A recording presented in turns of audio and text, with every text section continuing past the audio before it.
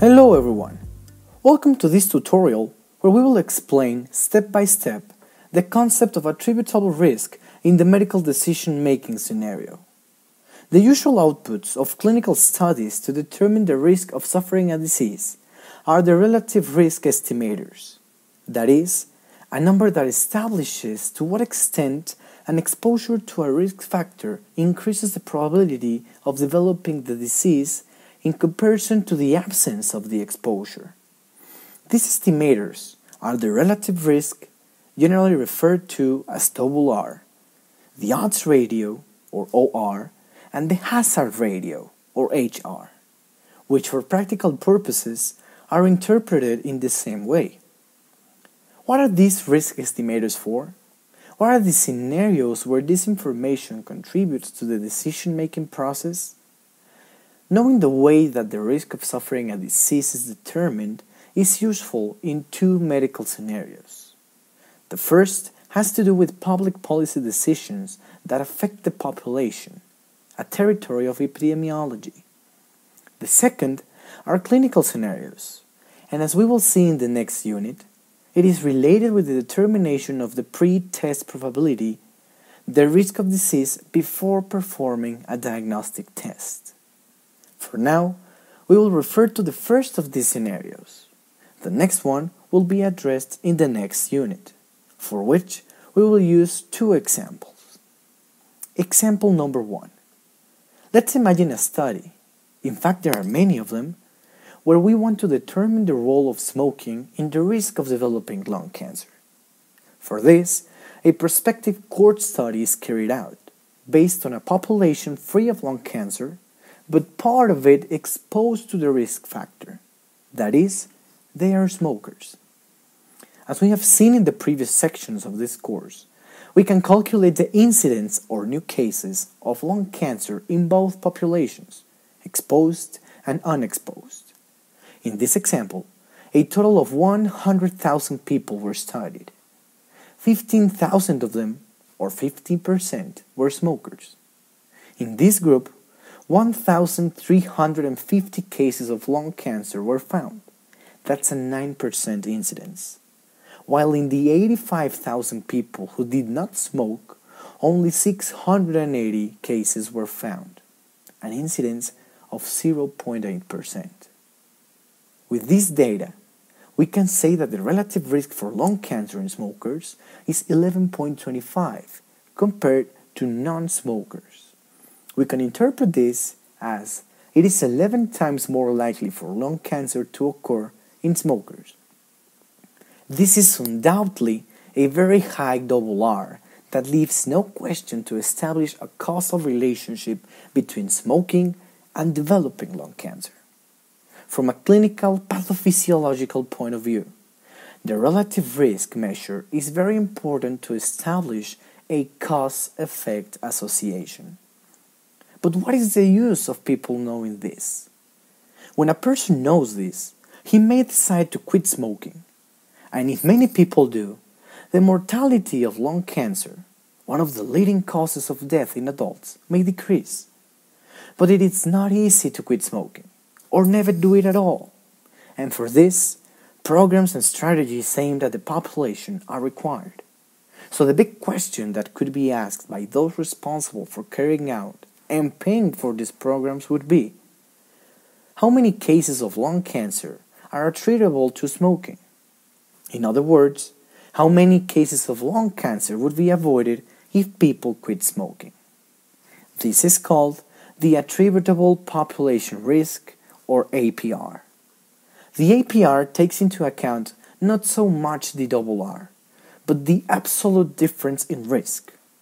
Instead of dividing the incidences of exposed and unexposed populations, a subtraction is made.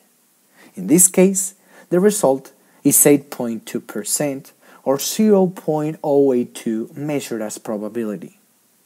This means that there is an 8.2% excess risk produced by smoking. If we calculate the inverse of 0.082, which is 12.1, we obtain a very intuitive measure called number needed to treat, or NNT, That is interpreted as, for every 12 persons who do not smoke, an additional case of lung cancer in the population would be avoided. For every 100 people who did not smoke, 8 cases would be avoided. The next thing we should know is how many people smoked in the population studied. In our example, there were a total of 15,000 smokers. If we apply the NNT, we will see that if those people had no smoke at all, we would have had 1,230 fewer cases. That is, 120 cases would have occurred anyway. This represents the 65% of the total cases. This is the APR. The APR can be calculated directly with a formula using the prevalence of the risk factor in the population and the double R. Example number 2. In the previous example, data from a cohort study was used. How is the APR calculated in a case control study? The previously formula can also be used if we know the prevalence of the exposure in the control group, as long as the controls have been randomly extracted from the population, and the corresponding OR. Taking as an example the article reviewed in the previous activity, we can calculate the APR. Table 2 contains the data we need. On one hand, the prevalence of persisting prediabetes in the cases group was 40.6%, and the adjusted OR was 2.62. Substituting in the formula, we obtain an APR of 39.6. This is interpreted as almost 40% of cases of myocardial infarction or cerebrovascular events are attributable to persisting prediabetes. In other words, if the risk factor were removed, that is, people did not become prediabetic or return to normal glycemia, a little less than half of all cases in the population could be avoided. The same formula can be applied to studies where the outcome is a time-to-event variable and where the estimator is a hazard ratio. There are also formulas to calculate the confidence intervals for the APR. It should be mentioned that the sum of the APRs of all risk factors related to a disease usually leads to a total of more than 100%, which is counterintuitive. This is due to the large number of modular, mediating, and confounding factors that make interaction in the population. It is important to point out the importance of relationship between relative risk, population attributable risk, and the prevalence of the risk factor in the population. Let's take as an example the association between lung cancer and radon gas exposure. The odds ratio estimated is 20. That is, it is 20 times more likely for lung cancer to appear when there is an exposure to high doses of radon, about 20 pci per liter, compared to the 0.4 dose. It is a huge OR that leaves no doubt about the causal relationship. It is a greater measure of relative risk than the one of tobacco, which is close to 10. However, in this graph, we can observe the importance of the prevalence of the risk factor to assign the population's attributable risk. When there is a high prevalence, as in the case of smoking that occurs in up to 20% of the population, the associated APR will be high. That is, a large portion of cases in the population will be attributable to smoking, while exposure to high doses of radon is lower, between 1 to 5% depending on the geographical area. Therefore, the APR attributable to smoking is 65%, and the one attributable to radon is 17%.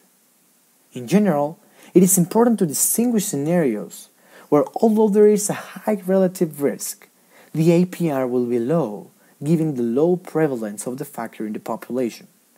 In these scenarios, expensive strategies to prevent the disease may not be justified, since only a few cases will be prevented.